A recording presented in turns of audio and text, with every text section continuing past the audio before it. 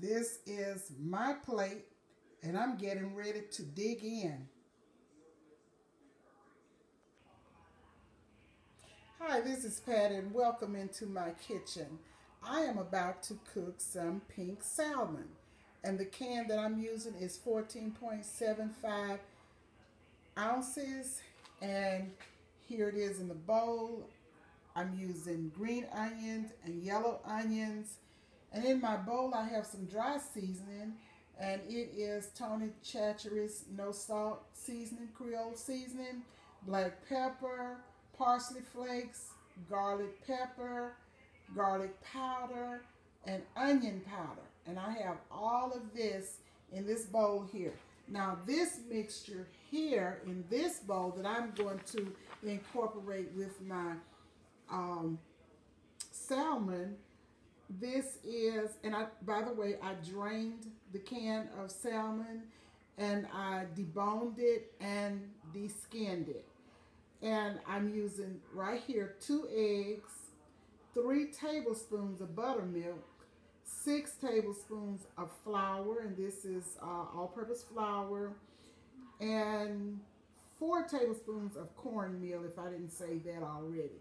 And I'm going to stir this mixture here in the bowl with my salmon. Then I'll come back and move you to the stove and let you see what's going on there. And I'll drop little balls in there and just kind of flatten them out a little bit as they cook. And I'm using corn oil, but you can use any oil that you like, vegetable oil. I just so happen to have the corn oil, so I'm using that. We will be back soon. Come on over to the stove, and these are some of the salmon croquettes. I'm going to take these out as soon as they brown golden on the other side, and I'll be putting more in. Okay, I'll come right back. Hi, this is Patty, and this is my final presentation of my salmon croquettes. Here they are. And I am going to try one. I have one right here that I'm going to taste and tell you what it tastes like.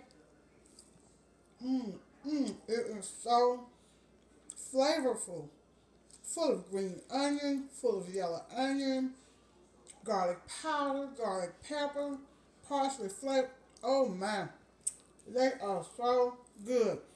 These are Louisiana Cajun style salmon croquettes.